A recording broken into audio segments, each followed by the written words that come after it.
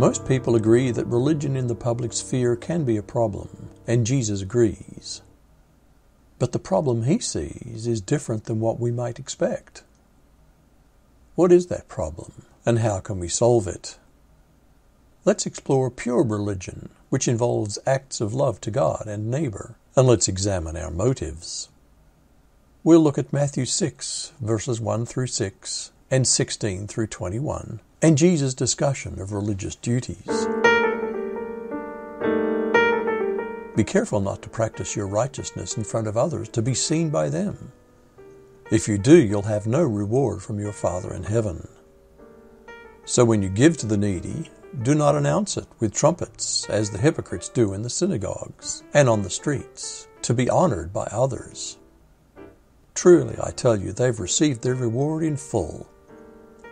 But when you give to the needy, don't let your left hand know what your right hand is doing, so that your giving may be in secret. Then your Father, who sees what's done in secret, will reward you. And when you pray, don't be like the hypocrites, for they love to pray standing in the synagogues and on the street corners to be seen by others. Truly, I tell you, they've received their reward in full. But when you pray, go into your room, close the door, and pray to your Father who is unseen. Then your Father who sees what is done in secret will reward you. When you fast, don't look somber as the hypocrites do, for they disfigure their faces to show others they're fasting. Truly, I tell you, they've received their reward in full. But when you fast, put oil on your head and wash your face, so that it won't be obvious to others that you're fasting, but only to your Father who is unseen. And your Father who sees what's done in secret will reward you. Do not store up for yourselves treasures on earth, where moths and vermin destroy, and where thieves break in and steal. But store up for yourselves treasures in heaven, where moths and vermin do not destroy, and where thieves don't break in and steal. For where your treasure is, there your heart will be also. What's the problem with public giving? Jesus said to let our light shine before others so that they may see our good deeds and glorify our Father in heaven. But then he said not to practice our righteousness in front of others in order to be seen by them. Is there a contradiction? The key is our motive.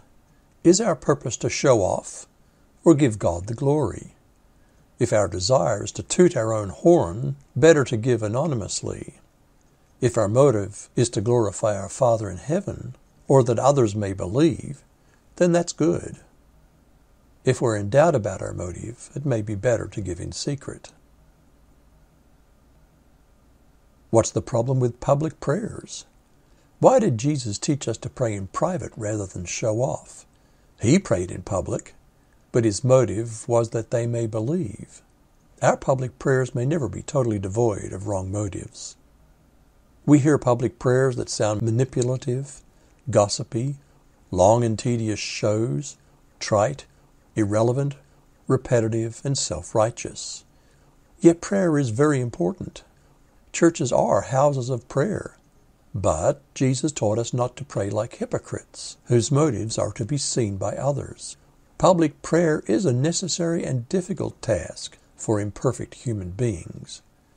So we pray in humility, knowing that our thoughts will not be perfect like Jesus, and we must overlook each other's faulty prayers. What's the problem with public fasting? Fasting has been used for religious purposes, political manipulation, and weight control. Health benefits of fasting are disputed.